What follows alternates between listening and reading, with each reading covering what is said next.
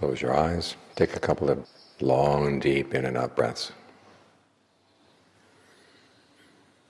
And notice where you feel the breathing in the body. Focus your attention there. And then stay right there. This is going to require mindfulness. In other words, keeping in mind the fact that you're going to stay here. Otherwise, the mind tends to wander around.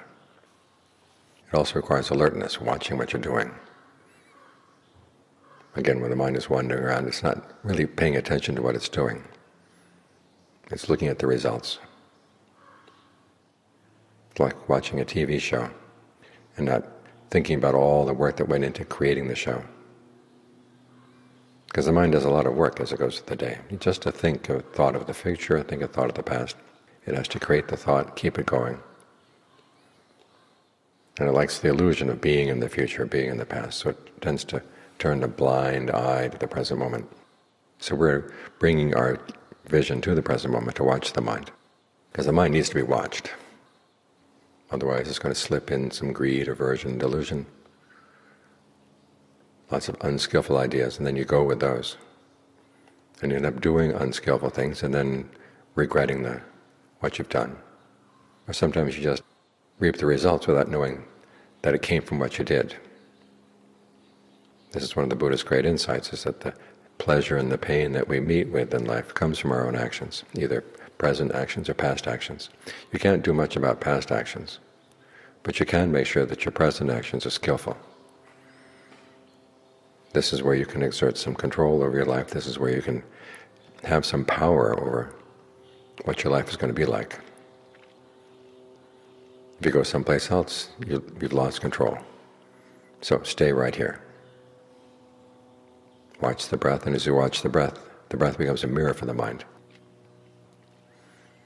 And you can see your mind much more clearly and see what it's doing. And that way you can stay in charge. Don't let things be on automatic pilot. You want to be right where the decisions are being made. So stay right here. This is where all the important things in life are happening.